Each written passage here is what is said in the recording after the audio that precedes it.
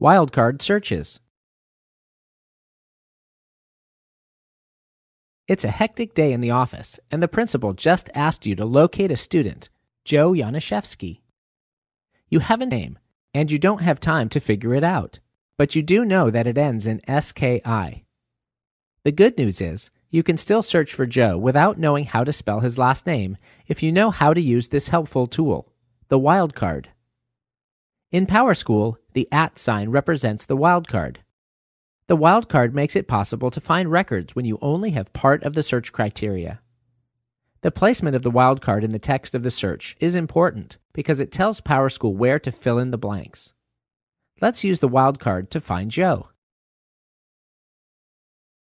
On the Start page, in the Search Students field, enter the field name last_name. Next, enter equals, and then the wildcard.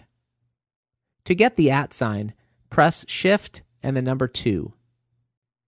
Then type the last 3 letters of Joe's last name, SKI, and click the search icon. The student selection page shows that 4 students in your school have last names that end in SKI, including Joe Yanishevsky. Click on Joe's name to open his student record.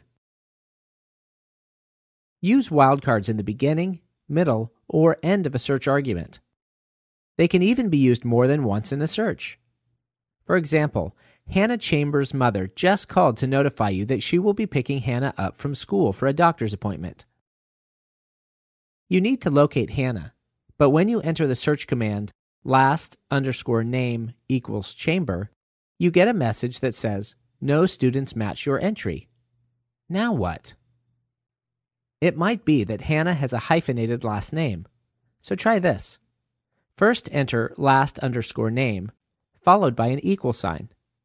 Then enter @chamber @, placing a wildcard before and after her last name. That way, any name that comes before or after chamber will be included in the search results. And here she is. Hannah's last name is Johnson Chamber, so the search was successful. Since the wildcard was placed at the front and back of the search argument, you also would have found her if her name was hyphenated as Chamber Johnson. Now you can send an office aide to retrieve Hannah from class so she'll be ready for her doctor's appointment. When you have some information, but not enough information, use the wildcard in your search. Insert the wildcard where you have a gap in information, and use more than one if you need to.